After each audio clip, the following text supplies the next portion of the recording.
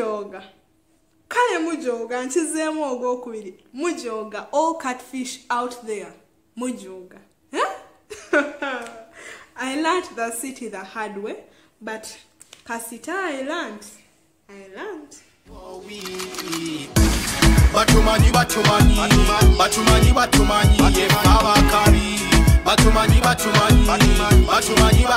Hi guys, what's up? Welcome back to my channel. If you're new here, please like and subscribe because the content is worth it. Yeah, so this is part 2 of my story, the story I shared with you yesterday of how I got catfished. So this is me sharing how I found out that I'm being catfished, what I did and what he did, okay? Watch and learn. Catfishing is real. Hey. So yeah, when I called to ask what happened, why he didn't send my money, he was like, I'm so sorry, my phone died, I didn't have battery, so I could not send the money. I'm like, oh, okay, it's cool. So I relaxed. So he's like, right now I'm in jam, but at around 8 I'm going to send you money. I relaxed. At 8 I waited for the money. I didn't see the money, I didn't see the message. So I started freaking out again. I started getting, unsettled. I became uneasy because my money, I had only 20,000 in life at that time.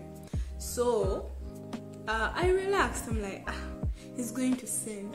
So I sent him a WhatsApp message and I'm like, what's up? Why are you not sending the money? He's like, yeah, the mobile money woman is saying the network is not good right now, but I'll send the money.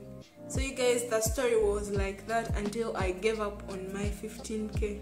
I swallowed and I'm like, after all, we are in love.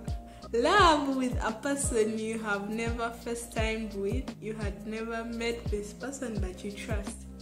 So one random day, he called me and he's like, I've been thinking hard and I've come to a conclusion. I'm like, what have you been thinking about?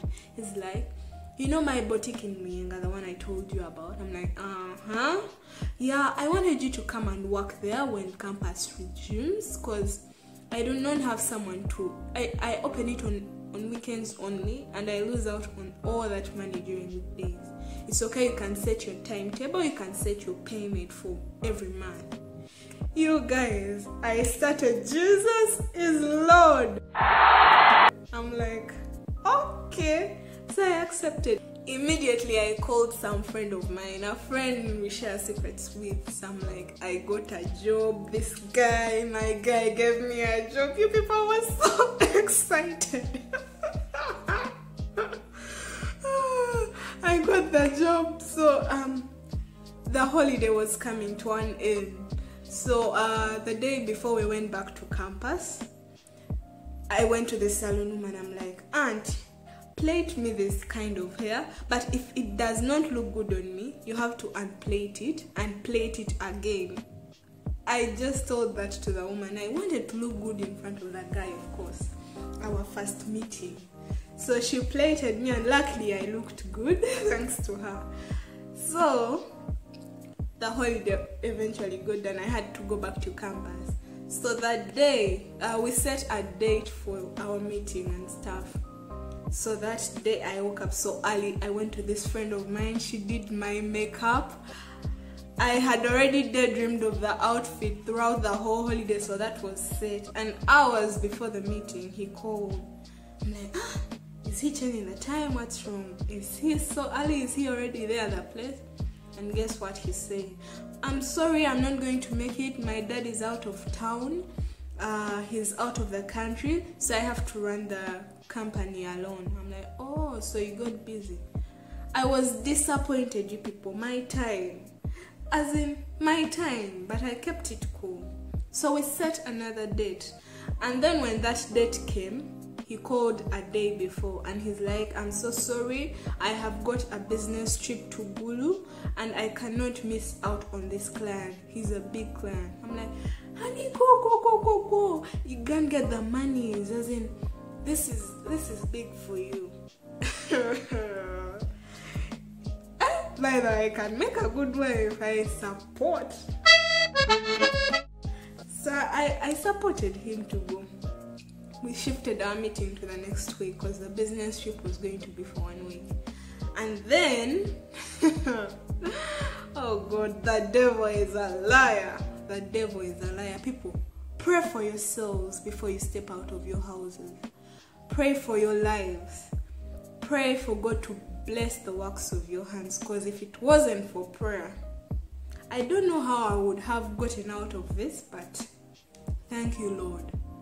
Thank you, Jesus. So, while he was in Gulu, he sent this long passage, just like he sent when he was asking me out. The only difference was that this one was negative. He came clean. He was like, I'm not the person you think I am.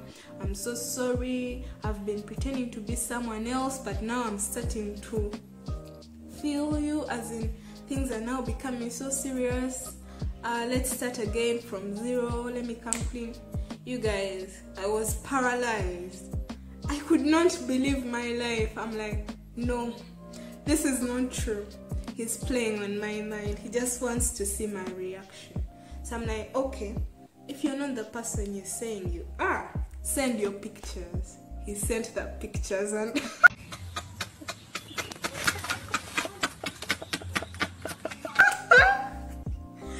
people, it was a boy. It was a man, but he was so slender, as in he was nothing like the guy I was talking to all the time. You people, I believed catfish exist, as in I was so disappointed. I relaxed and then I went straight from Facebook where we met. I blocked WhatsApp, I blocked all his numbers, I blocked. I did not want to deal with him anymore. I didn't want him in my life. And trust me, the guys who came after that, if anyone asked me during that period, I just iced, plain, bold, as in no hiding. I just tell you, no, I do not want. I had seen it. I had lost trust, and I'm sorry if I iced you. Probably I wasn't. My mind wasn't in its right state. But yeah. So yeah, that has been my story. Thank you for watching till the end. I hope you have enjoyed. I hope you have learned the lesson. Catfish come in many different ways. So that was my story. My story is not someone else's story out there. So watch out. Be serious with your lives and be careful with your lives. Yeah, that's what I can say. So yeah, part 3 will be signs that you're being catfished and what you can do about it. Thanks for watching. Don't forget to like, comment and subscribe and share too, because I know this story can help out someone out there being catfished. You never know. He's using the same story on someone else. You never know. But yeah. Bye.